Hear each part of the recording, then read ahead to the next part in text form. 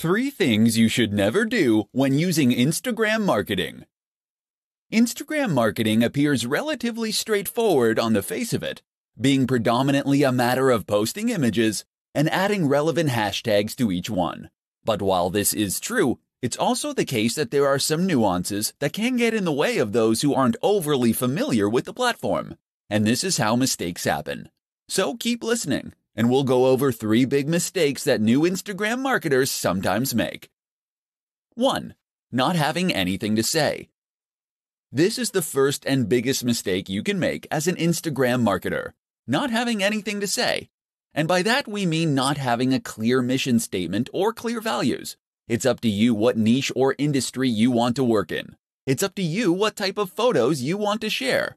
But what's essential is that you offer something that is unique to you. The worst Instagram accounts are the ones that are totally generic.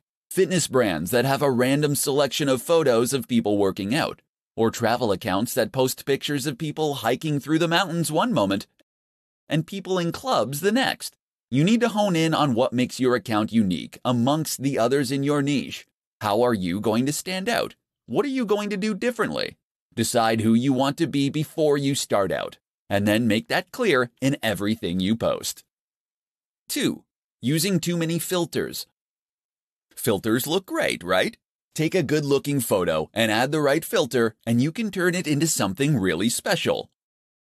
And if that's true, then what could be better than adding lots of filters?